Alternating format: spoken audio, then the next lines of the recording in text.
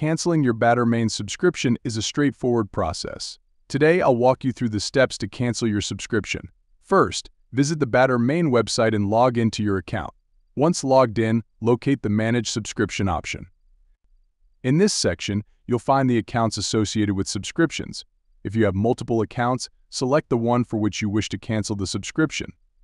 Look for the option to turn off auto-renewal and select or check the box accordingly.